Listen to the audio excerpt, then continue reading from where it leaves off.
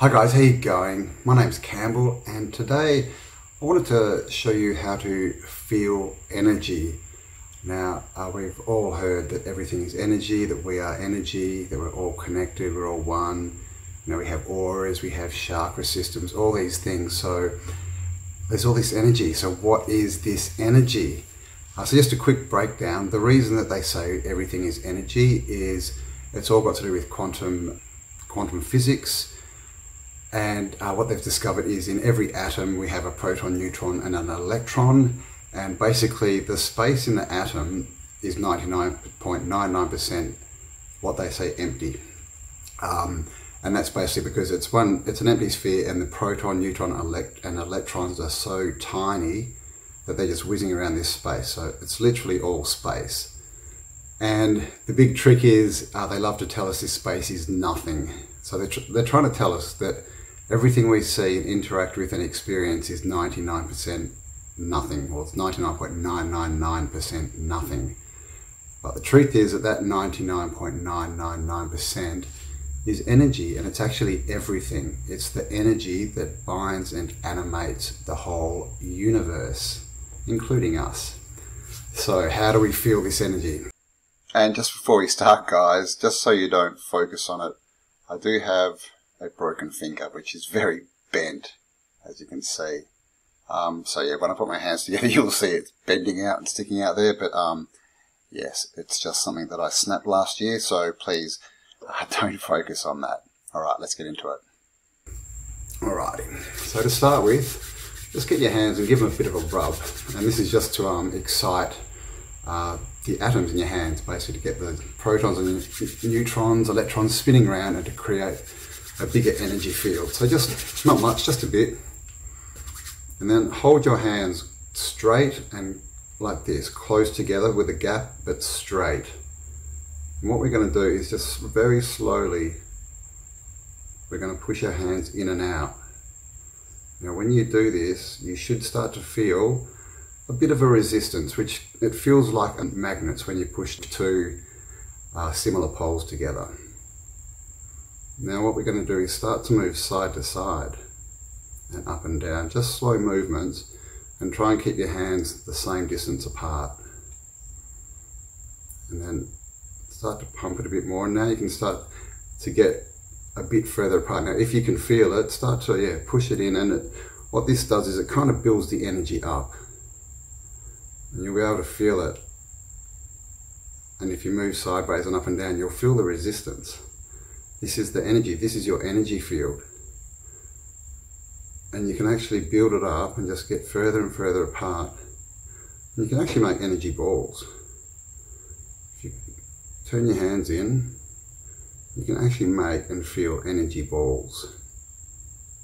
And the more you practice this, the more you focus on the feelings that you're feeling in your hand, you'll attune your senses to feel this energy. So if you're not feeling much at the moment or anything at all, just have a few more goes and just understand that to begin with, at least, it's going to be a subtle feeling. And it really just feels, like I said, when you push the two positive ends of a magnet together and you get that resistance, that's what you'll start to feel. Now this energy is your aura, is your spirit, and it's the energy that connects us all together. Like I said, the energy that binds and animates all things.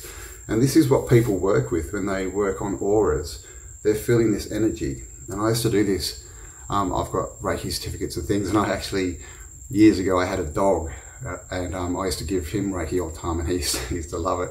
And I could fully feel about 3 levels of his aura, because as you start to get more sensitive, you can feel people's auras, animals, everyone every living thing has them, and you can start to feel layers. Like there's a heavy, it's sort of denser, and then as you get up, you can kind of bounce until you find the next resistance point, and that's the next layer.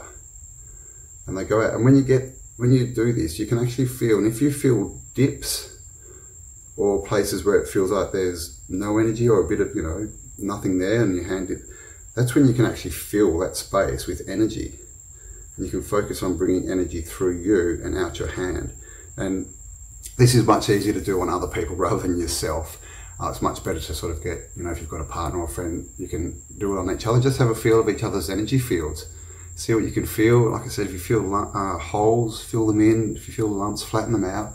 And this is all feelings. This is all to do with, you know, your energy. You're actually using your energy to interpret their energy. So it's not a conscious thing. It's not a left brain thing. It's not a, you know, conscious mind thing that you've got to focus on and work things out on, because your left brain is much more materialistic. You know, it likes to put things in boxes. It likes maths. It likes language and have everything sequential.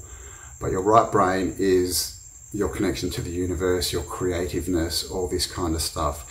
And so that's the mind that you need to be in when you're, you know, working with energy and feeling energy. Is you need to be in that space where you're in an expansive mindset, and that way you'll be able to interpret what's going on. So just a quick video, guys. That's how you make energy balls. So practice it again. You know, you know, like I said, you're not going to necessarily get it the first time. Most people can feel something. I'm sure you'll feel something.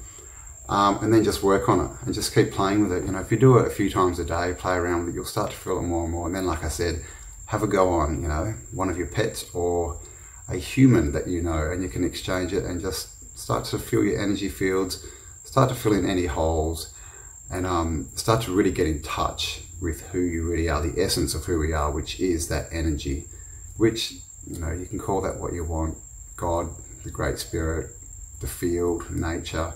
It's all the same thing.